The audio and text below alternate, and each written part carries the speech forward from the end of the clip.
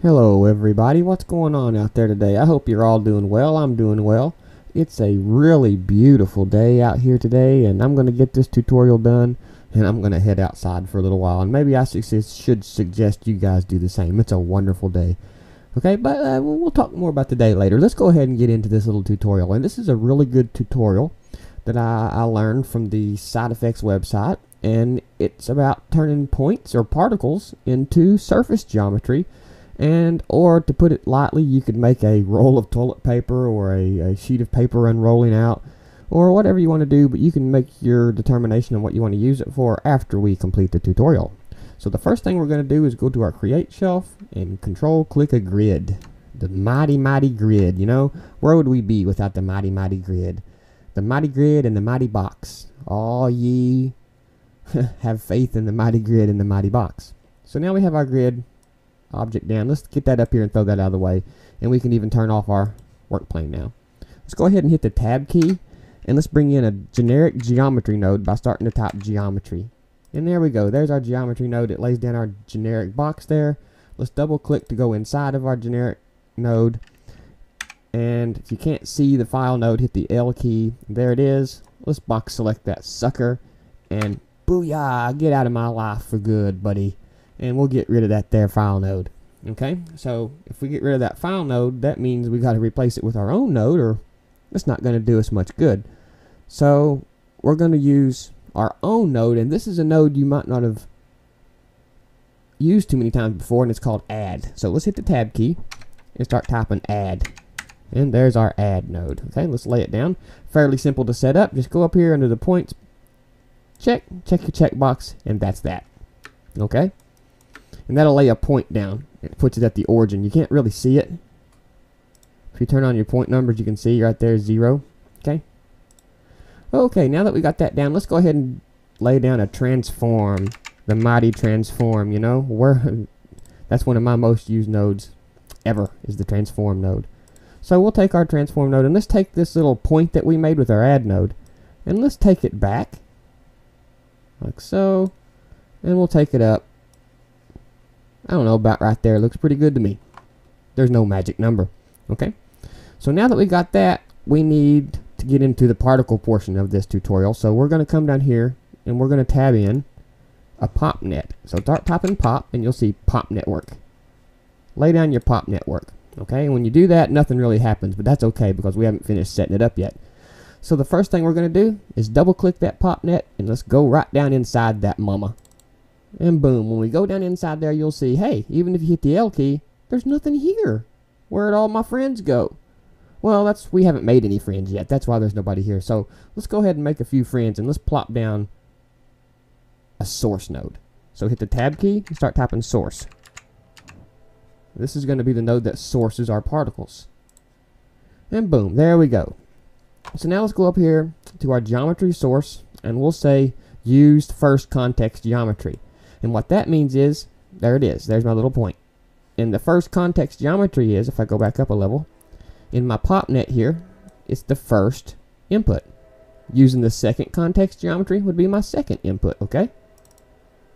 So I have my source node here, I have it using the first context geometry. Let's go to our birth, and let's make the constant birth rate about 2, down from 100.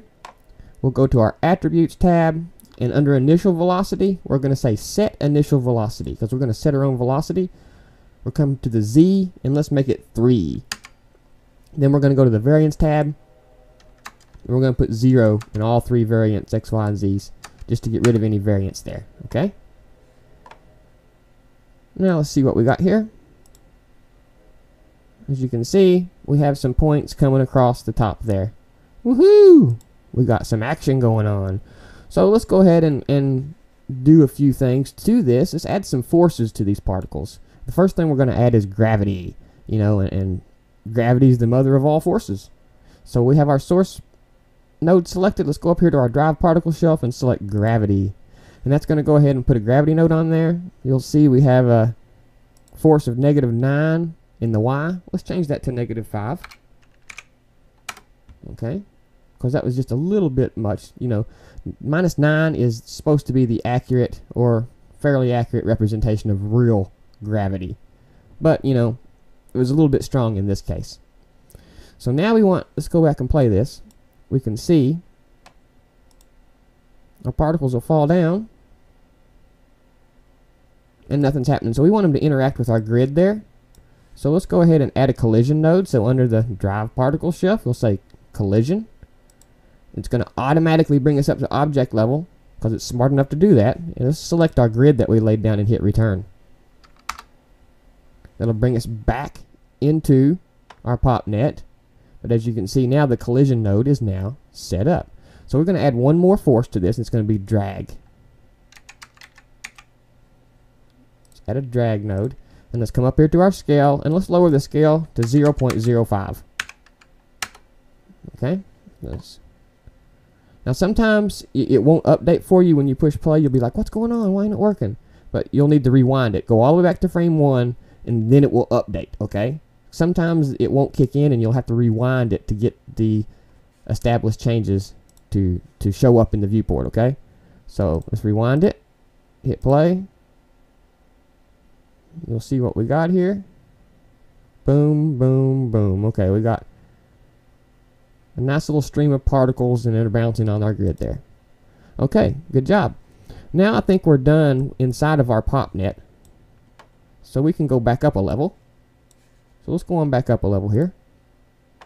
Which will be right here where our PopNet is. Okay.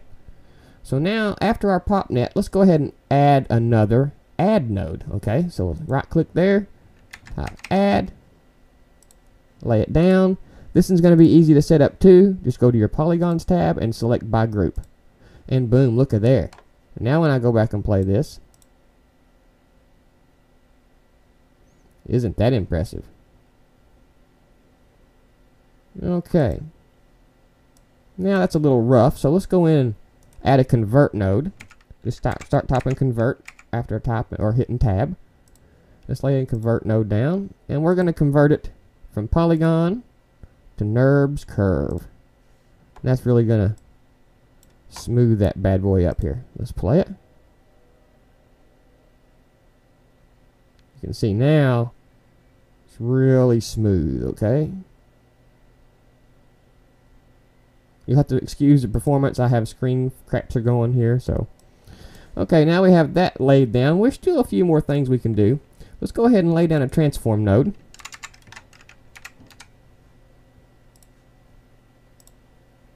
Okay, now let's take this transform node.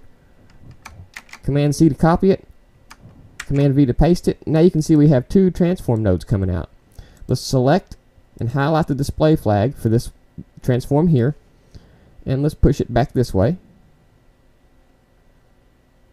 Okay. Now let's select the display flag and the node for this transform node, and we'll move it back this way. Like that. Now if I scroll forward in the timeline, you'll see that this one is here, and this one is here.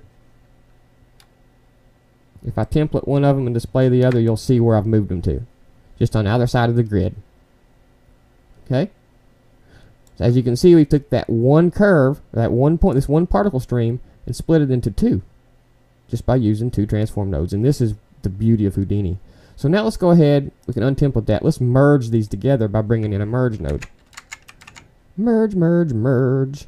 Everybody get used to the merge node, people, because the merge node is going to be one of your best friends. So let's plug in our transform nodes into our merge, and when you do that and highlight the merge, display its display flag, you'll see we have both curves kicking, and when I play, they take off like a rodeo. Woohoo! Let's go, boys. And there we go. We got two, okay? So now we just got one more thing to do. Let's skin between these two curves, okay? So let's go ahead and tab in a skin node.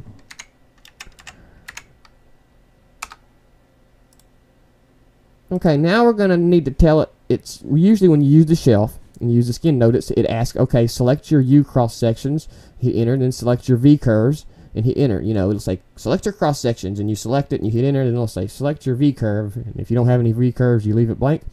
So we had to go in here And through trial and error, thankfully on somebody else's behalf at Side Effects, the correct parameters to put in here are 1 and 3. And hit return. And boom, look at there, that skins those two right together. Go back up to object level now, rewind it, and let's play. And here it's coming in, you can see. Let's let it play through once or twice so you can get a good idea of what's going on with it here. As you can see, it's coming in and it looks really marvelous. And it's going to, where it went off the grid now, no grid to bounce on, it's going to just keep falling down. And this could, this could be a track, a piece of paper unrolling from a newspaper printer. I mean, it could be anything. A track on a tank, if you wanted to. Well, it's up to you. I don't know about a track on a tank, but I think you can just about see the thousands and just about millions of uses you could use for this one technique of turning your particles into surface geometry. So that's what we've done. We've made a particle stream. Then we've took our particle stream, converted that particle stream into surface geometry. And we've done it fairly quickly, fairly smoothly, and this is one of the reasons I love Houdini. It just excels at stuff like this. And if anybody is a nice and good Maya user, please, please, please, I would love for somebody to show me how to do some of these things in Maya. Okay, with the particles that I made exploding into boxes in this one. I'd love to see how it's done in Maya, different system. Now, I'm not saying Houdini's better or worse. But I would just like to see these techniques done in other packages just for my own educational benefit. So thanks a lot for watching. I really hope you guys have learned something in this tutorial, as I hope you learned something in all of them. Happy modeling. See you next time.